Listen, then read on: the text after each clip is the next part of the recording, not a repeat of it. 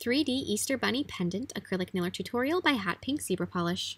Hi guys, in today's video I'm going to be showing you a cute little bunny rabbit pendant base that has, or it's a pendant, and it's got a yellow kind of sheer background that's a gel polish from Madam Glam, and I'll put a link to that in the description box below, so check that out, as well as a discount code. And then it's got a cute little 3D bunny on it. I absolutely love the way this turned out. I had to put on Melody's little Easter basket. I hope you guys like this as much as I do, and don't forget to click subscribe to see all my future videos as well.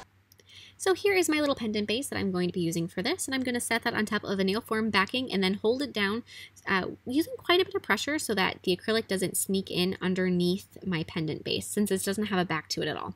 And I'm going to fill that in with some clear acrylic, and if you do this on top of the nail form backing, it'll just peel off once it's set and you won't have any problems with getting paper stuck to it or anything on the back. It'll just come right off, but you can also do it on top of a nail form itself if you'd rather.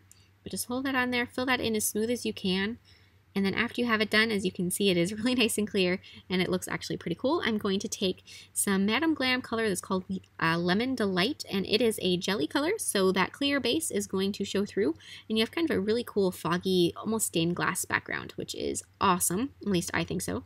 And I'm going to apply 2 coats of this color, and this color is just really cool. It's, like I said, it's a jelly color, but it's kind of a foggy color. And it's got some different colors of glitter in it, some yellow and some pink and a little bit of blue. That just all looks so very Eastery. It's just, you look at it and like, oh my goodness, this is Easter in a bottle. And then apply some gel sealer over the top of it and cure that again. So I have 2 coats of the lemon color. If you want it to be more stained glassy and a little bit more see-through, then you could just do 1. And then I'm going to take with white acrylic and I'm going to be sculpting out my bunny. So the reason I used white acrylic instead of going through, in the end my bunny was kind of like a tan color, is I wasn't sure exactly what color I wanted to paint him. And I didn't know that I had the colors of acrylic that I wanted to use for it in general. So I decided I would do it with white and then I would go back through and paint him with acrylic paint. The other benefit with doing this is that my white acrylic is a sculpture acrylic, which has a gorgeous, really easy to use texture to it, and that helps, especially when you're sculpting something that's fairly large like this with more detail. Using a type of acrylic that you personally have good luck with is recommended. So even if it's just clear, you can definitely just sculpt your bunny with clear if that's your favorite kind to use, or whatever. You can always paint over the top of it. So find your acrylic that you like to use the best and use that.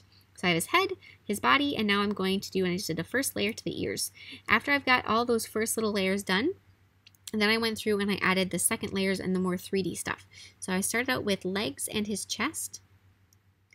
So I'm just going to take and make those 2 legs coming down. I don't have the entire rabbit, so I don't like have all the way down to his feet.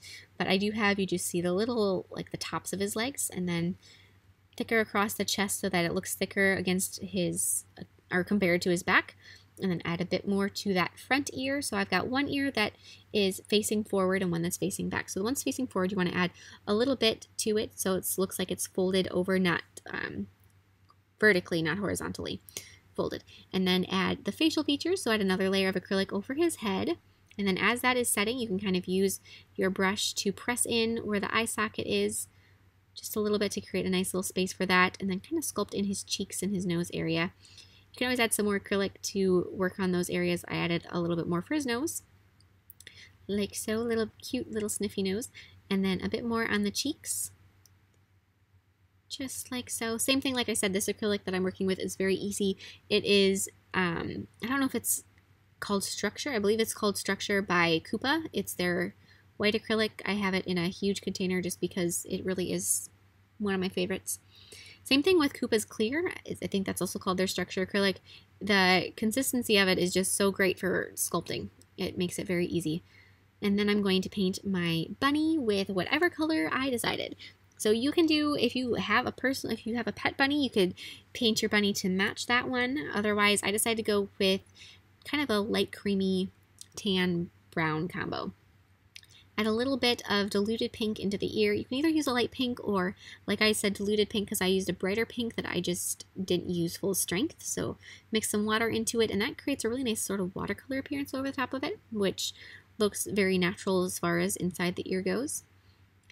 Add some darker areas. I didn't actually fully outline my rabbit, but I used some different shadowing around the edges so that they look darker, and it did stand out from that yellow background a bit better than it might have had I not done that. darken around inside that eye socket, like I said, and around the eye. I did sculpt a little 3D eye with the acrylic before, and you can not worry about, you can just paint over the top of it. Right now you can add the black to it, so don't worry about skipping it when you're doing this part. Add some highlights around the eye, blending in some white. If you work fairly quickly, you shouldn't have any trouble finishing off all of the painting and being able to blend before the paint dries. If you do and you find yourself having a problem with your paint drying too quickly, frequently there are some mixatives that you can add to your acrylic paint so that they dry a little slower, but especially on something so small like this, I don't think you'll have any issues because it dries within 5 minutes, but hopefully that shouldn't be a cause for concern.